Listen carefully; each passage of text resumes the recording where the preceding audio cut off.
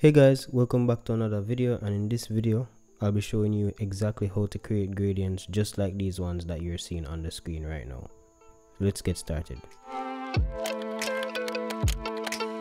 There are essentially three aspects or three parts to this tutorial. The first part is just getting the design done. So the first thing we need to do is go ahead and bring out a rectangle.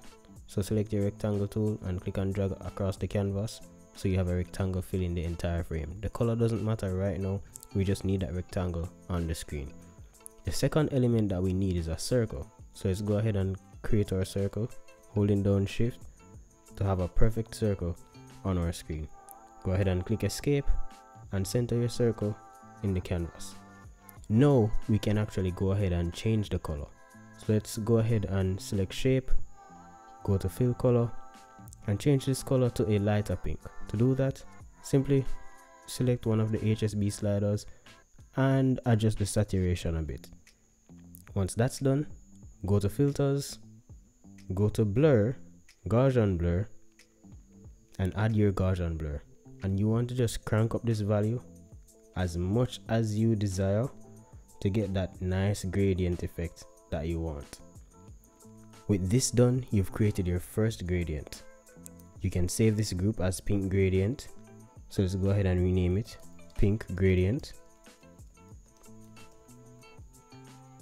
To save it, go to library, favorites, and simply click and drag it down into the favorite section. Now whenever you need it again, you can always click and drag it out to the project pane, and you have 2 copies of your pink gradient. Now to change this pink gradient from pink to any other color, all you need to do is go back into the inspector, select the rectangle color, go to shape, fill color, and let's say we want to make this red. Let's select a red here. Let's go to our circle, select fill color again, and adjust the color of the circle. Definitely jump back to your HSB sliders and adjust it as you wish to get that nice even gradient that you want. You can always change the position of the circle by clicking and dragging to move it around.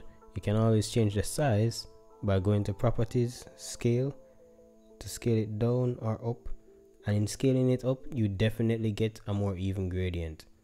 And if you want to refine it even more, you can always jump back to the Gaussian blur filter and just crank up that amount even more to get that smooth gradient that you desire. You can also always go back to the color and change it. So let's go from red to blue, and let's change our circle from this pale red or pale orange here to a different shade of blue. And you can always just save this. So let's say blue gradient, go to library and save once more. Now I already have a bunch of these saved, so let me just pull them up so you can see exactly what's going on here.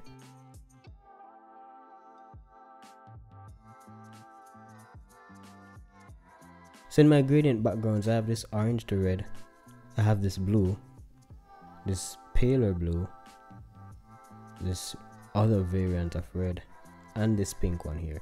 And you can create as much gradients, as much radial gradients as you want using the technique that I just taught you.